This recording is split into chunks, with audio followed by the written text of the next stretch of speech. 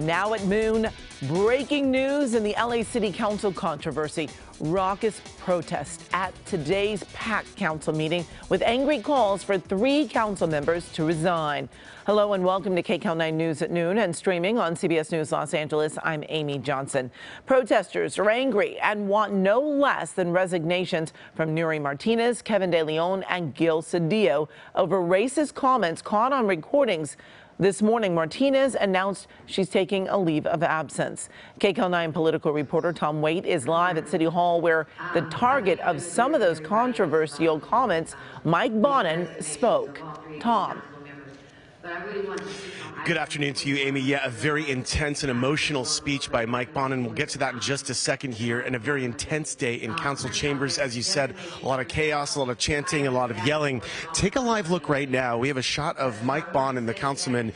He is here in council chambers right now listening to the public comment portion of the meeting. And he's been here the entire time. Now, conspicuously absent, as you reported, Amy, off the top, Nury Martinez, the now former president of the City Council. She is not here.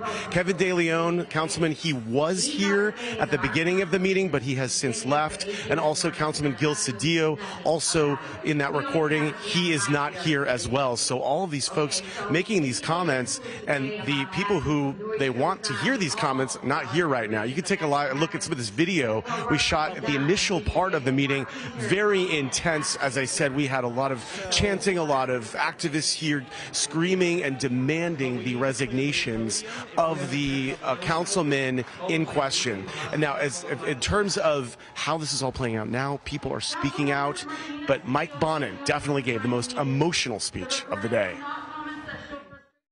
I'm a dad who loves his son in ways that words cannot capture.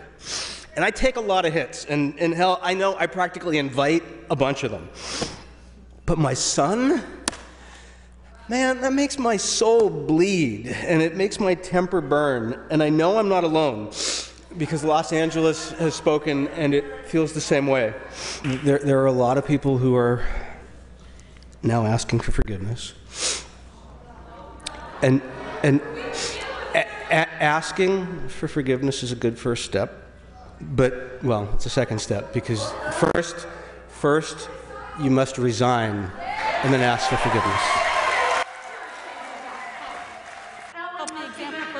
And that has been a consistent call here. People demanding those resignations. As of now, they have not come. As we said, Nury Martinez, she has taken a leave of absence.